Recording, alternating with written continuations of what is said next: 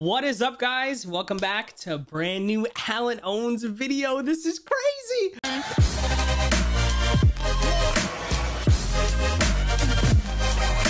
Today, I'm going to be doing a Q&A slash ask me anything. So I tweeted out on Twitter saying, I'm doing another Q&A video. It's gonna be my second Q&A. I want your guys' questions. And you guys hit me some really good questions, so I'm excited to dive right into them. Before we get started, if you guys don't know, my name is Allenownz. I make a lot of fun, relatable gaming content. So if you guys just happen to be, this is the first time you're on the channel, I would greatly appreciate it if you guys could smack the like button, subscribe if you haven't, and if you're already subscribed and you don't have notifications on, I would greatly appreciate it if you guys ring that bell. So I'm going to get right into these questions. First up, we're going to go with Dire Trizzy asking, when did you start playing video games and why did you want to pursue gaming? So I started playing video games as a child. A lot of my mom's friends played video games. My dad played video games, and they really got me into video games. I remember the first time I ever played a game. I want to say it was like Doom 98 on the computer. I was what, 4 years old at the time, and I saw my mom's friend playing it, and it looked really cool. You know, stuff was exploding. You had monsters like little gremlins, and I thought it was really cool. And he let me play it, but my mom's like, no, it's too violent of a game. It's too violent of a game. And my mom had ended up getting me a Nintendo 64. And from there, I loved video games. Video games just is like an escape. And second part of that was, why did you want to pursue gaming? Growing up, I knew the impact that gaming had on me. And I know that impact happens to everybody. So I just want to be a part of that impact for people, knowing, hey, I can impact people through video games in a positive way because of how it impacted me. Just Band-Aid goes, when did you start to take streaming seriously? So I had tried streams just for fun. A couple of my friends, we would have some UFC fights, and you know, one friend would be like, you never beat me, don't lie. So I said, okay, I'll record it. I'll live stream it so some of our other friends can watch. And a lot of the time we would be on FaceTime or be on a call, and I'd be like, oh, I'm doing this to him, I'm doing this to him, and they'd be watching it live, and then I had the recording to show, hey, I beat this person, you know, easily, or it was a good fight, or stuff like that. So that happened. But right around, I want to say it was August of 2018, when I had just switched to Mixer, when Mr. Dino told me, hey, you know, you play on console, because I was on console at the time, you should try out this platform. It's very console friendly, especially since I played on Xbox and it was Microsoft's platform. You should try it out. And I would say right around, it was August 2nd, which is the day I'm recording today. So 2 years from today was the first day I really took streaming seriously. So Xenix says, what motivates you? I think what really motivates me is the fact that I see the potential of what gaming can do for people. I've seen the impact that it can have on other people's lives.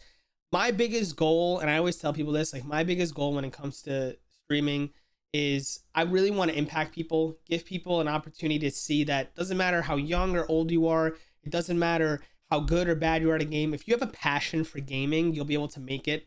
And, you know, I want to get married.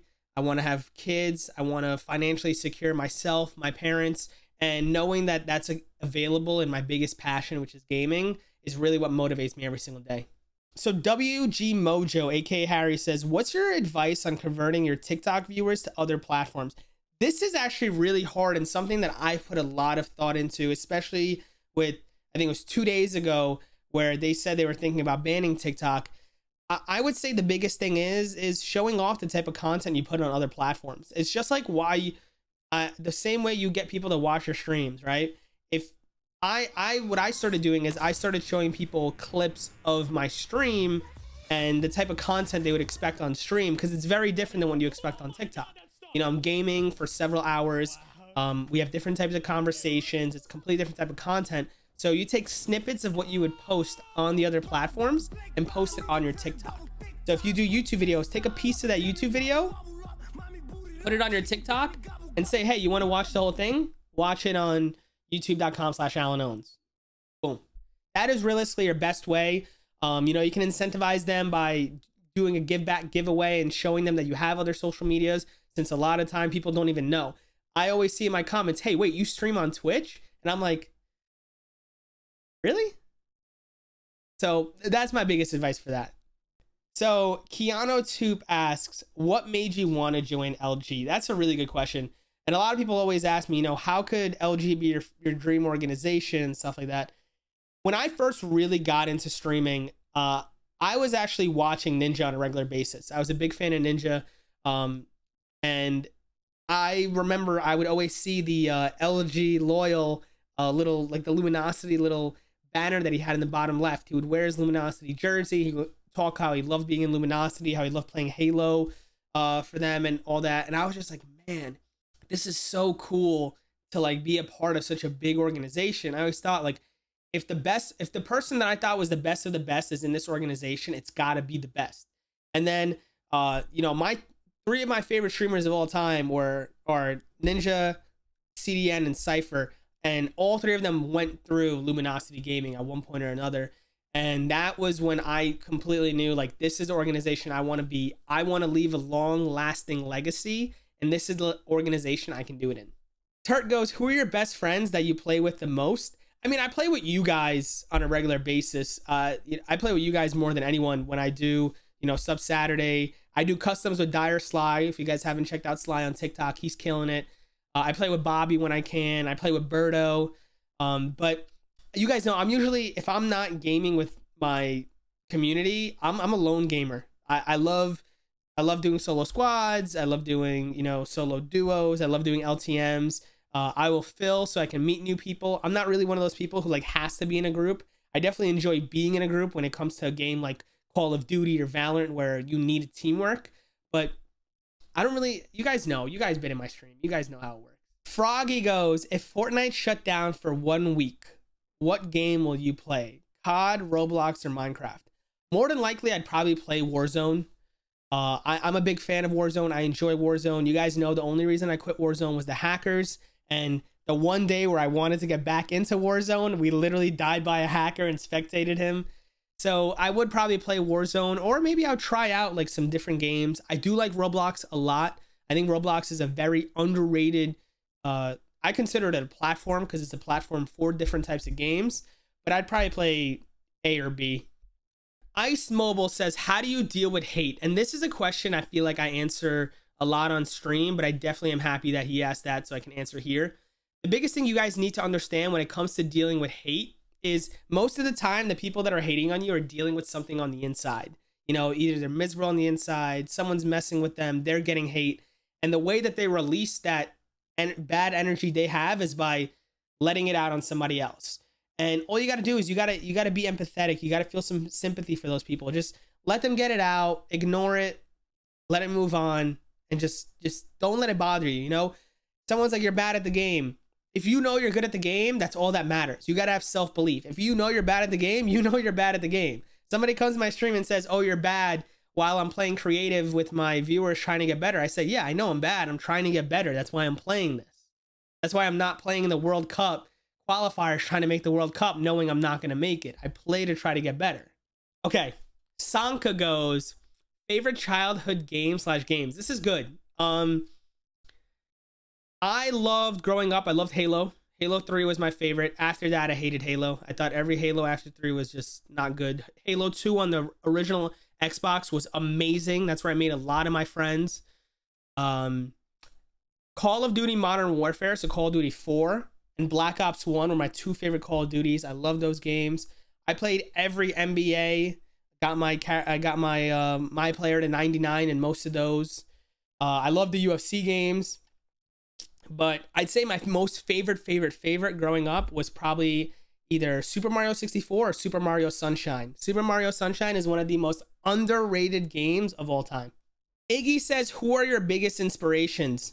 I'd say my parents. My parents were immigrants. They came here as teenagers and they, you know, worked their butts off to get us from living in the city to living in the suburbs. I got to do whatever I wanted growing up. If I wanted to play baseball, I wanted to play basketball, anything I wanted to do, they always made sure that I was able to do it. And that's kind of why I've been able to pursue my dreams, where I told my parents, I don't want to work at a big corporation anymore. I want to start my own business. They said, do it. You can do it. They believed in me for that. I started my own business. Once I started streaming and I fell in love with it, I told my parents, I want to sell my business and pursue streaming full time. They said, do it. And those people are inspirational to me. It's just having that type of trust and understanding in people it's different. So I'd definitely say my parents. Galore says, what was your first reaction to joining Luminosity, or however you spell it? I'm going to be honest. So my agent, Carter Pulse, calls me, and we were talking to a few organizations, and I said, Luminosity is my number one. Please make it happen. Like, I love Luminosity. I'm going to be honest here. I did not think that we would get Luminosity right away. I thought I'd have to join another organization, spend a year there, grow even more, and then finally be noticed by them. But Dan calls me up and goes, hey, we got you what you wanted. And I was like, no, right? And I was like, no way. There's no way this is real. And I was like, LG. And they were like, yeah, we got you what you wanted. I had my phone in my hand, and I'm telling you, I sprinted out of my house. And I'm like, no way. Literally barefoot. I actually got a splinter because of it outside. And I just went nuts. It didn't feel real until I had the contract in my hand and signed it. It did not feel real. So Split asked a couple questions. What are the most important stream upgrades on a limited budget? That's the first question. I'll answer that easy. I would say if you're comfortable streaming with a webcam, I'd say number one is webcam. Number two is microphone. Number three is your headset. If you're a competitive gamer, I would say headset, then microphone, then cam. Because a lot of people, you don't need a camera in particular if you're a competitive gamer, and you definitely need the best sound. If you're just streaming for fun, you enjoy making cool content, you know, having an okay headset is enough. I would say webcam, so people can see what your reactions are. People can get your emotional attachment to certain things.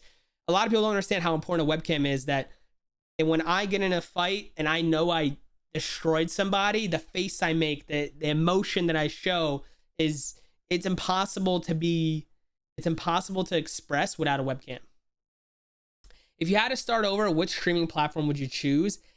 If I had to start over and I had nothing at all, no social media, no nothing, I'd probably say YouTube. I think you have the best discoverability as just solely a streamer on there. If I have a social media following that I know would follow me to any platform, I'd go to Twitch just because it's the best monetization currently. What are some of the pros/cons for each major platform? Twitch, the major pros are the culture of streaming, that everybody knows this is the #1 streaming platform in the world.